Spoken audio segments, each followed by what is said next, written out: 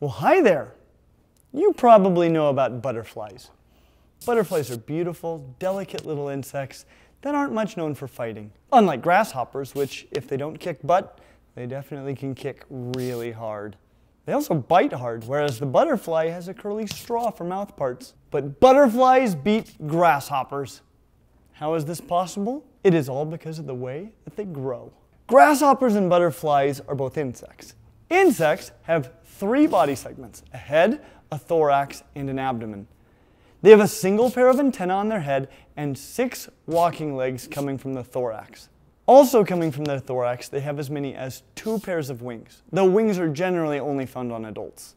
Insects have an exoskeleton, and they grow by periodically molting out of their old exoskeleton through a process called ecdysis. During ecdysis, they grow a larger exoskeleton inside of a smaller exoskeleton. After they molt the older, smaller exoskeleton, they inflate the larger exoskeleton to its full size, and then it hardens. Each time the insect molts, it enters a new stage called an instar. Now, many insects, like grasshoppers, hatch out of eggs looking like tiny wingless versions of adults. These wingless microadults are called nymphs. They will go through many instars, progressively getting larger until they emerge as mature winged adults. Insects that develop in this way are part of the group hemimetabola, meaning partial metamorphosis, since they start out basically the same as adults.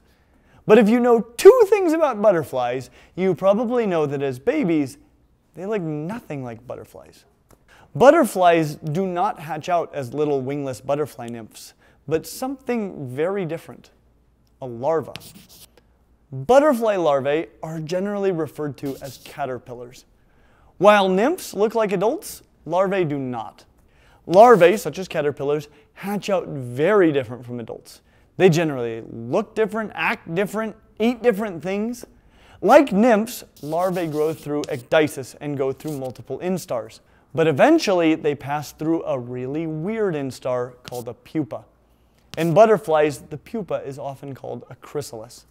During this pupa stage, the insect is generally not very mobile. It doesn't move around or feed.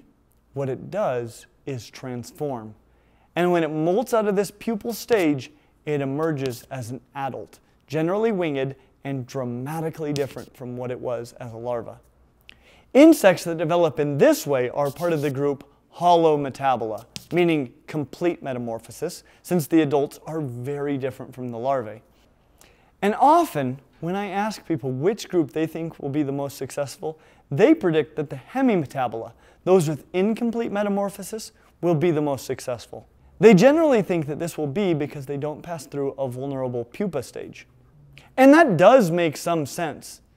It just doesn't happen to be the case. So why is it that the holometabola, those with complete metamorphosis, are the most successful group of insects, and indeed, perhaps, animals on the planet? Well, let me put it to you this way. If you had to live for the next year on a 1-acre piece of land with a duck and another person, which of those 2 would take more of the things that you would need to survive? It wouldn't be the duck. You don't compete as directly for resources with any species as you do your own species.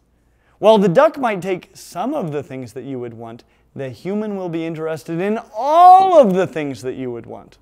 And if you had to compete with another human for survival, and the other human was 6 years old, who would win?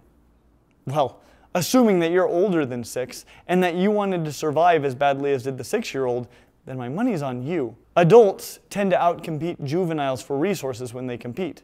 And while the juvenile hemimetabolous insects compete directly with adults of their own species for resources, the holometabolous insects do not. So while the hemimetabolous insects are very successful, the holometabolous insects are the most successful, at least in terms of the number of species, group of animals on the planet. And now you know. If you learned something today, please like this video. If you'd like to learn more in the future, please subscribe and click the little bell. And we hope to see you real soon.